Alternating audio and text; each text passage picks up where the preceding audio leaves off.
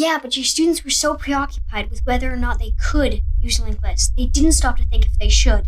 Hey everybody, what's up? Welcome back to another video where we stay at home and learn something about programming that maybe you didn't learn in class. Today I want to talk a bit more about data structures, which I've talked about before, specifically linked lists. I have some videos on those, links in the description. Today I want to talk about when you might not want to use them. As always, the code examples in this video are available through Patreon. More about that in the description, and a big thanks to all of you that support the channel. But today my goal is really to get you thinking about your data structures. Computing students usually discover linked lists in the first or second year of their programs, but it's really common for me to come across juniors and seniors that are still unsure of when to use what data structure. Now for today's video, I'm going to assume that you all know what linked lists are and that you've written one or two. If not, links to other videos in the description. But a linked list gives you a couple really nice things. The first is it's flexible. It gives you the ability to link together chunks of memory. They can be anywhere. Some could be on the heap, some could be on the stack. It doesn't matter. You can just link them all up. It doesn't matter if they're next to each other. That's really nice. The second is you can easily link up different kinds of data. The third is the amount of memory that you're using for your linked list scales linearly with the amount of data that you actually put in the linked list. So I don't have to pre-allocate a bunch of memory. I just add nodes, and as I add nodes, the amount of memory that I'm using expands. And I have the flexibility that I can add things in the middle, I can add things at the end, add things at the beginning, and there's no copying or shifting things around. I just change the link. So that's really nice. And that flexibility also means that if we do things right, inserting and deleting things from our list should be very fast. So that all sounds great. What's not to like? The thing is that flexibility comes at a cost. If I compare a linked list with an array, the first problem is that the linked list will use more memory. I'll show you an example of this in a minute, but it's pretty intuitive. The main idea is that in an array, you just have elements lined up in memory next to each other. With a linked list, you have these next pointers. So for each element, you have a pointer that points to the next element in the list. So that means that for each of your elements, you have an extra 4 bytes if it's a 32-bit machine, or 8 bytes if it's a 64-bit machine. And if your nodes are really large, maybe that overhead isn't a big deal. If your nodes are really small, like a list of integers, that might really add up and be significant. And of course, this is even worse if you have a doubly linked list, because now you have 2 pointers per node, so you can do the math, the overhead doubles. The second problem is that when you're using a linked list, your program is probably going to have worse memory locality. Locality, now in this case we're talking about spatial locality, means that you tend to use memory locations that are located very close to each other in memory. With an array, this tends to be the case because in an array, all of your elements are laid out in memory one after the other. With a linked list, this may not be the case because you can have nodes anywhere. They can be in different places on the heap, and you just have links that are connecting them. So the memory you're accessing as you go through a linked list might be scattered all over memory. So Dad, why does that matter? Well, I'm glad you asked. To understand this, we need to look at the memory hierarchy. This thing. You see, a computer has a lot of different memories in it. The biggest store is usually the hard drive or SSD, this big mass storage layer down here at the bottom. It's big and it's relatively cheap, but it's also slow. The next layer up is your main memory or your RAM. It's faster, still pretty big, but not as big as the disk. And above that, we have the cache, which is faster yet, more expensive, and this is going to vary some between machines. Some have 2 layers of cache, some have 3, but you're never going to have a lot of cache. And then after cache, you have your registers.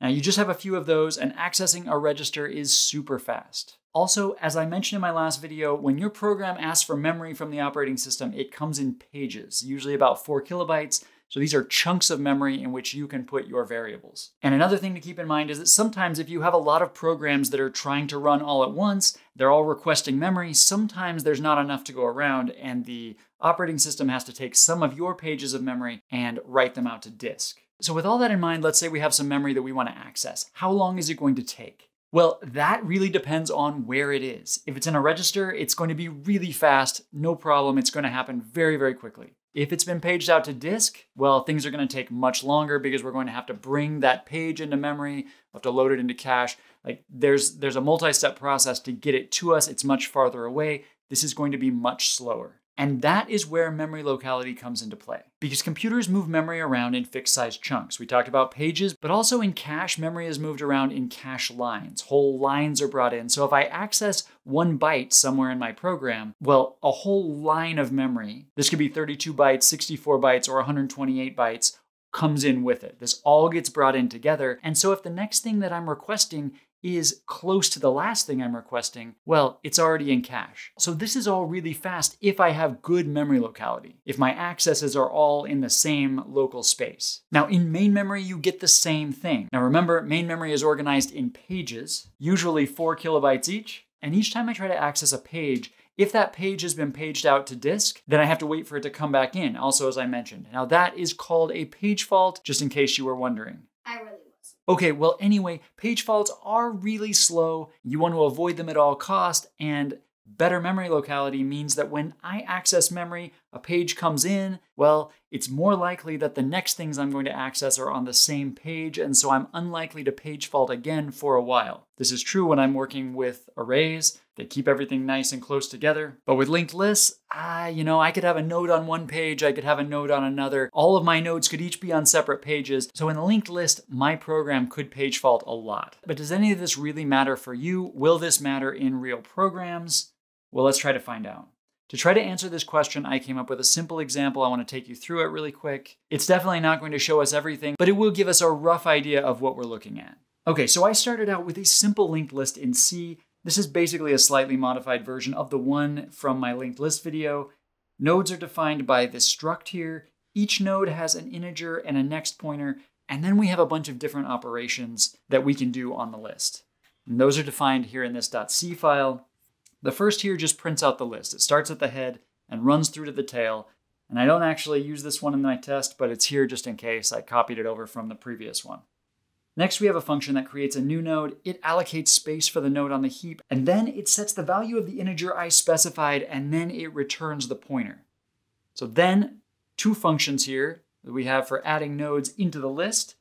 The first adds a node to the front of the list. The second adds a node after a specific node in the list. Then we have a find function. This is just going to look through the list for a specific integer. So just like print list, it starts at the head, and then it goes one by one until it finds the value I'm looking for. And if it finds it, then it returns a pointer to that node. Okay, remove value is just like find node, except that it deletes the node from the list when it finds it. So it first checks to see if we're deleting the head. We're going to handle that as a special case. Otherwise, it's just going to go through the list until it finds the value that we want to delete. Now, if we find it, we unlink it from the list and we free the node. And I'm sorry, I know I'm moving through this pretty quickly, mostly because the point of this video isn't to teach you how to implement linked lists. I did that in other videos, and I hope you'll look at those if this is confusing. So moving on to main.c. Now, what I've tried to do here is to implement the same operations, but some are using an array and some are using a linked list. And the idea is that if this use linked list variable or macro is defined, then we'll use the linked list functions, and otherwise we're going to use the array functions. And that way we can do roughly the same thing and hopefully have some kind of fair comparison. And we include our linked list header file and define a bunch of different constants. Now, because I'm going to be deleting elements from my array, I'm reserving one integer value, which I'm just setting to int min to represent an empty slot in the array. So basically an available slot. I'm also using -1 to represent a return value when a value can't be found. Instead of allocating one big array because I want to look at memory usage, I'm going to start off with an array of 100 elements. And then anytime that I run out of space, I'm going to increment the size of my array by 1,000. For the values that I insert into my list and array, I'm using 500,000 as the upper limit, and I have a loop down below that adds and deletes, and I'm going to go through that loop 2,000 times, and each time I'm going to insert 100 random numbers and try to remove 50 random numbers. I say try because I'm just going to pick random numbers and then call delete on those numbers. If they're in the list, it'll remove them, otherwise it won't. Then at the end, I'm going to traverse the entire list one time because I want to see if that is faster or slower. Then I declared the head for my linked list, and following that is the pointer that's going to point to my array and its initial size. Then add number LL, that's add number linked list, that just creates a node and then adds that node to the head of the list. This find value function simply goes through the array until it either finds the value we're looking for or doesn't and returns not found. Now let's add some numbers to the array. For this, I have two different methods. And this one is a little tricky because there is no way to do exactly what we're doing with the linked list. Right, with a linked list, I just stick something on the front, I adjust some links, and I'm done. So here I tried two different approaches. The first one doesn't bother with memory efficiency at all. Basically, it wants to add numbers quickly, so it always adds values to the end of the array. As values get deleted, it just leaves those slots empty. So that's going to waste some memory, definitely, but it's going to be fast. Probably similar to what we see performance-wise with the linked list. For the second approach, we're going to first see if we can find an available slot in the array. If we find one, we're going to use it. If not, then we'll add it to the end.